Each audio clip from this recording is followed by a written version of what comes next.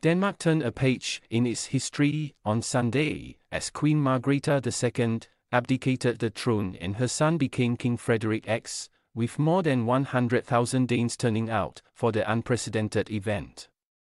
After a final procession, in a horse-drawn carriage, through the streets of Copenhagen, the hugely popular 83-year-old Queen signed a declaration of abdication at Christiansborg Palace, a first in 900 years, in Denmark, ending her 52-year reign and automatically making her 55-year-old son monarch.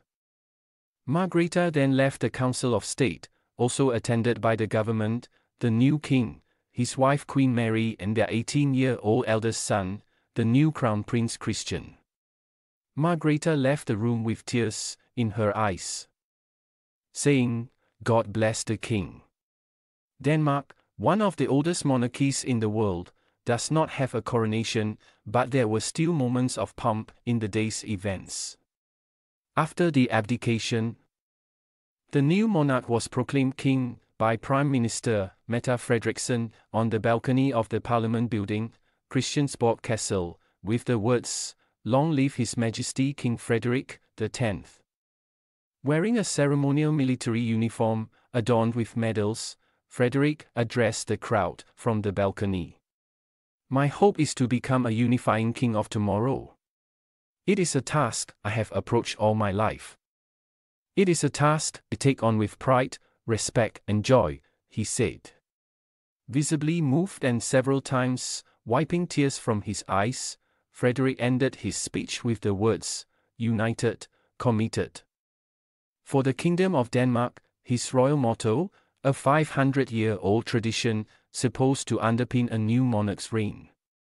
Frederik was joined on the balcony by his Australian-born wife Mary, 51, who is now queen, and their children, Christian, 18, who is the new heir to the throne, Princess Isabel, 16, and 13-year-old twins Princess Josephine and Prince Vincent.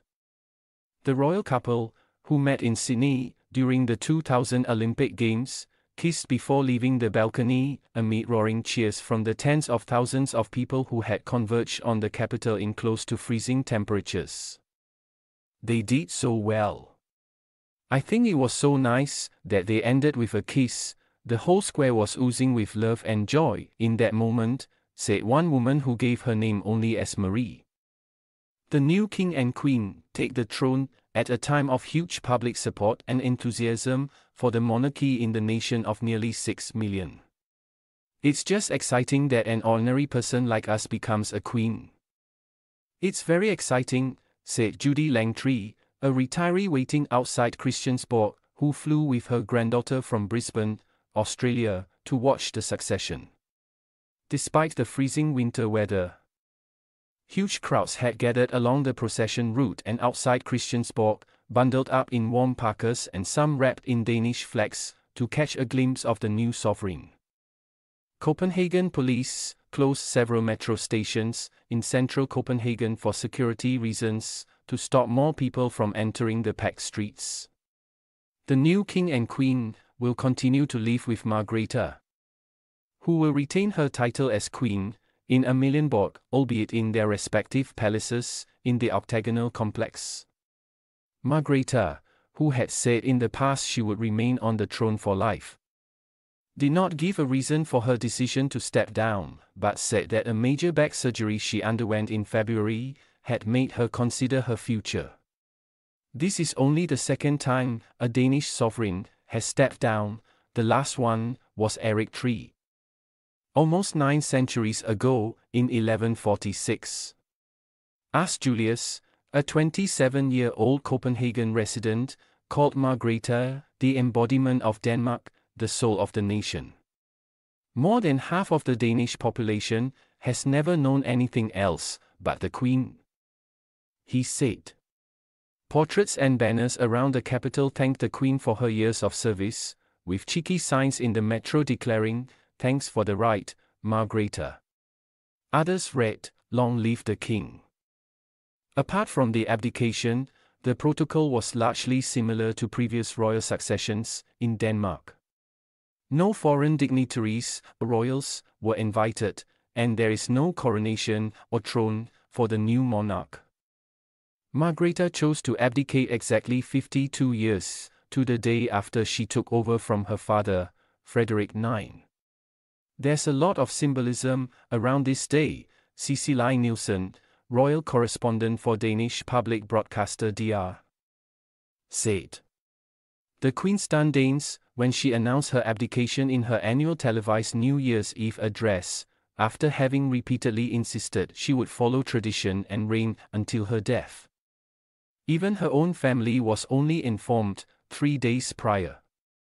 Experts say that passing the baton to her son now will give him time to flourish in his role as monarch, after gradually taking on increasing responsibilities. She thinks the Crown Prince is totally ready to take over. And she wants to avoid a situation like in Great Britain, where Prince Charles became King Charles after the age of 70. Historian Lars Hofbæk Sørensen said. Like his mother, Frederik, who had been Crown Prince since the age of 3, enjoys the support of more than 80% of Danes. He is expected to bring his own style to the monarchy, which dates back to the 10th century Viking era. He understood that he could not copy the Queen and has managed to define his own image, his own ties to the Danish people, another historian, Bo Lightgard, said.